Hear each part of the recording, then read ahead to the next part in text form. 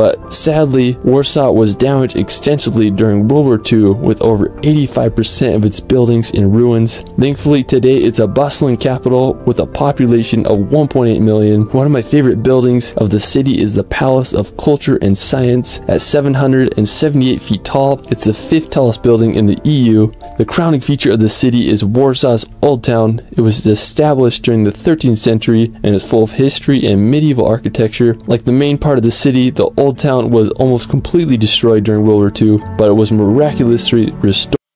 Hello and welcome to my channel. My name is V. Thank you for checking out this video. Today we are going to be seeing 10 best places to visit in Poland. Without further ado, let's get into this video and see what the 10 places to visit in Poland looks like. Let's do this. What's up guys, my name is Ryan and I want to show you some of my favorite places in the enchanting country of Poland. So here is my Polish top 10. Poland is home to some of the world's most stunning landscapes.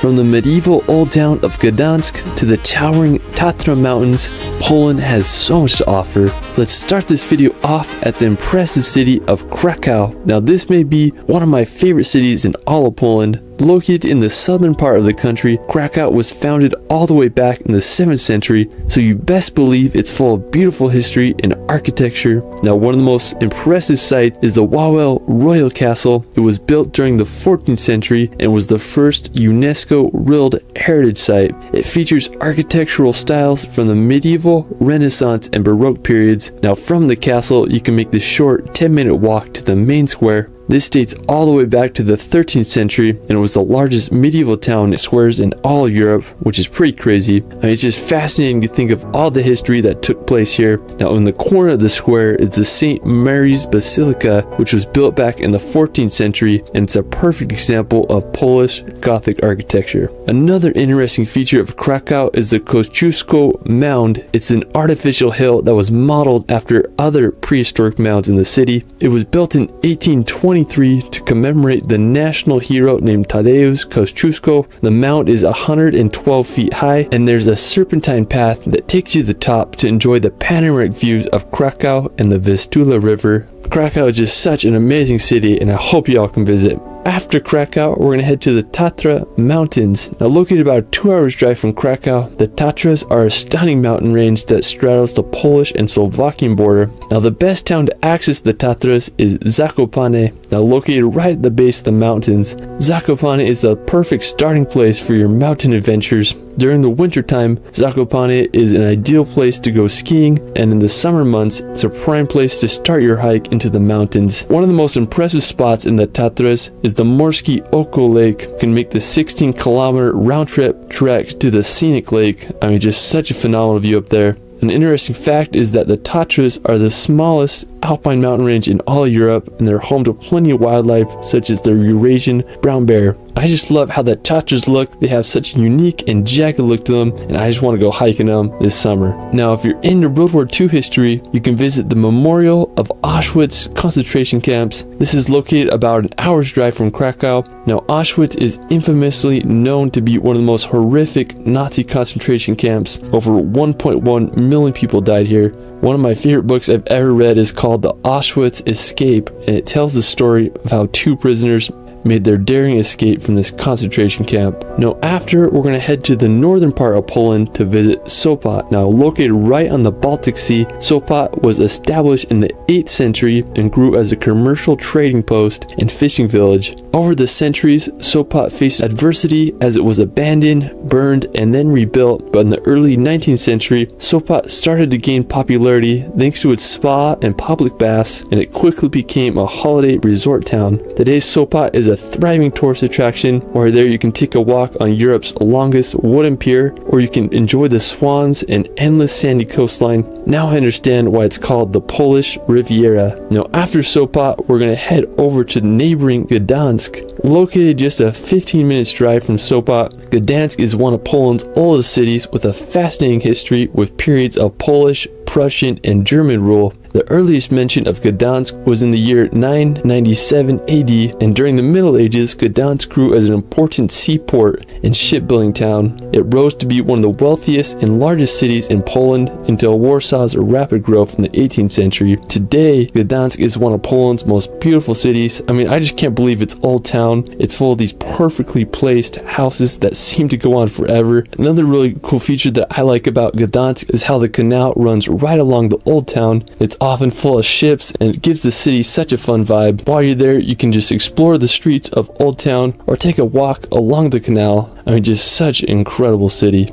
Now, just an hour's drive from Gdansk is the Malbork Castle. I mean, this is the largest castle in the world by land area, which is pretty crazy. It was built in the 13th century by the Teutonic Knights, who were German Catholic crusaders. And as the number of the knights grew, so did the castle, which encloses an area of 52 acres. I mean, it's just crazy to think that people were able to build such buildings back then. More than half of Malbork Castle was destroyed during World War II, but thankfully it was rebuilt to its former glory. Now, after Malbork, we're going to head over to the Mazurian Lake District, located in northeastern Poland on the border of Kaliningrad. This lake district is one of the most visited lake districts in all of Central Europe, and it's home to over 2,000 lakes. It's a perfect place to go sailing, fishing, or just swim in the lake. I mean, I just can't think of a better place to go on a hot summer day. Now, aside from the lakes, the area is full of beautiful forest, perfect for hiking and exploring. The Masurian Lake District is definitely a hidden gem that deserves a visit. Another scenic place for nature lovers is the Pianine National Park. Now, located in both southern Poland and northern Slovakia, Pianine is one of the oldest and smallest national parks in all of Poland.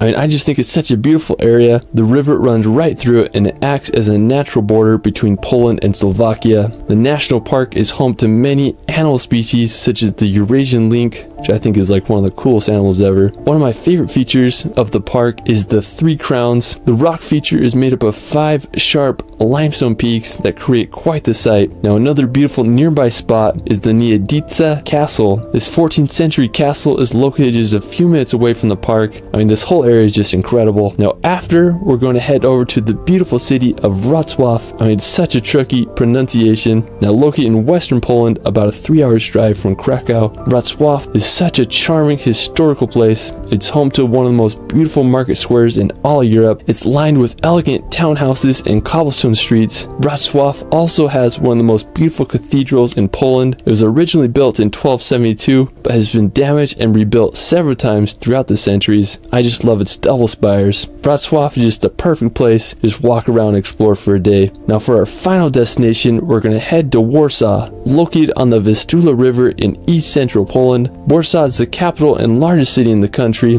Warsaw began to grow in the 16th century when the capital was moved there. It was called the Paris of the North, but sadly, Warsaw was damaged extensively during World War II, with over 85% of its buildings in ruins. Thankfully, today it's a bustling capital with a population of 1.8 million. One of my favorite buildings of the city is the Palace of Culture and Science. At 778 feet tall, it's the 5th tallest building in the EU. The crowning feature of the city is Warsaw's Old Town. It was established during the 13th century and is full of history and medieval architecture. Like the main part of the city, the Old Town was almost completely destroyed during World War II, but it was miraculously restored and was made a real heritage site in 1980.